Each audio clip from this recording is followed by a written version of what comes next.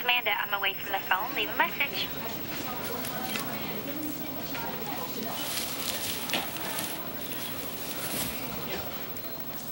Hey, Opal. It's me, yeah. I just wanted to see how the play date was going.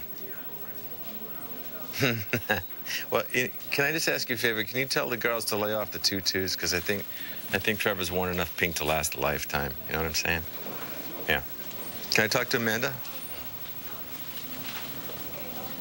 Well, I don't understand. I thought that.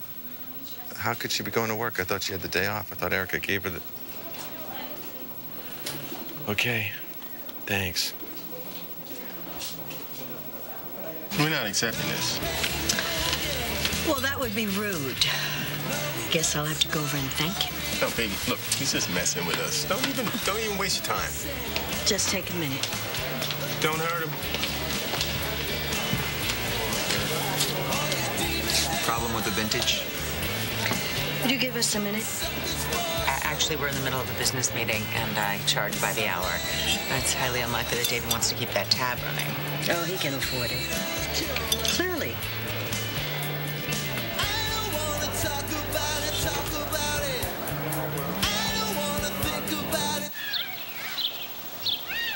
Amanda.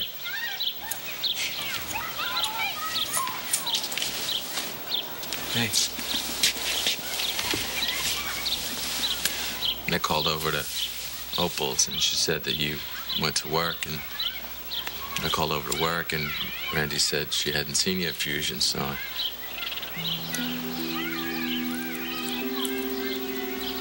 You okay?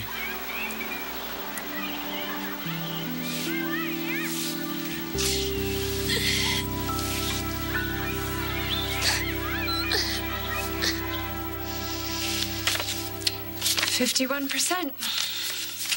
Yeah. Puts you in charge of the company. With the way the Chandlers work, it basically puts you in charge of this family, too. Is that what you want? Maybe this is my chance to make everything right. Put this family back on track. What about JR? No matter how many fights he and Adam have had, it's always been his dream to take over the company. God, they were finally in a good place, and now this happens. We've all had to learn to live with disappointment.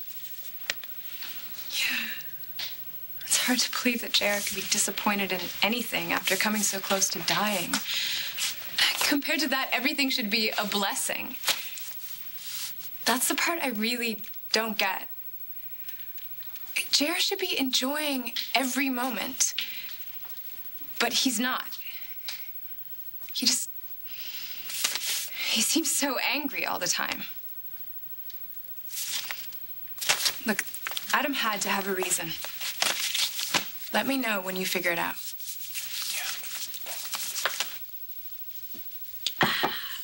You know, Adam walking in on us was the best thing that could have ever happened. It forced us to face the truth. We have a connection, JR. There's no point in fighting it anymore. I wish it were that easy. I know you feel bad sneaking around behind Marissa's back, and so do I. You feel bad? Of course I do. I'm not heartless. And Marissa's been really supportive since Adam took off with Brooke. And, you know, once she finds out the real reason he left town, it's going to hurt. Well, she's not going to be the only one. My son's going to get caught in that fallout. Well, Emma and I will be there to soften the blow. Besides, AJ... Whoa. Are you feeling all right? Whoa, I just got really dizzy. Yeah, I used to get the spins when I had too much, too. No. Whoa. It's non-alcoholic. Do you feel okay? Hmm? Never better.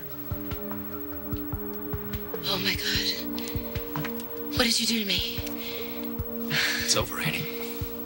The sex, the blackmail, your ridiculous plan to try to get us to team up to take over the family. You're crazy if you think I'd leave my wife for you. I love Marissa. I can't stand to look at you. But you told me. I told you what you wanted to hear. Oh, my God. Oh, my God. You bastard.